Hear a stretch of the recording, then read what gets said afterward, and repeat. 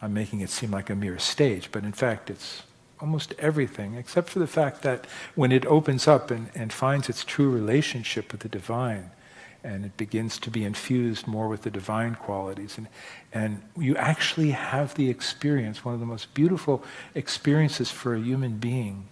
Okay, so we're at the fourth stage, presence. Much of the spiritual journey is at this fourth stage, a stage of developing presence, making it more natural in our lives, being aware of each breath, just being aware, noticing your ego.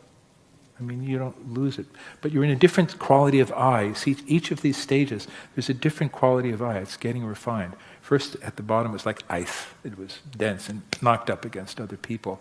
Then it got a little more fluid. It got watery, and then it got nice, pure water at the third stage. Now it's beginning to turn into vapor, at the level of presence. But here at this level, the next stage, and this is a big journey in here, level 4. This is just a map. You have moments, or maybe you have arrived at intimacy, which some would call union or oneness with God. We prefer to call it intimacy.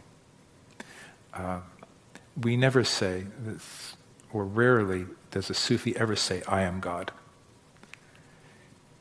Though Ibn Arabi, who is one of the greatest of Sufis, I'll pass on what he said because it's so beautiful. What he said about the non-dual state, here it is. He said, my journey was entirely within myself.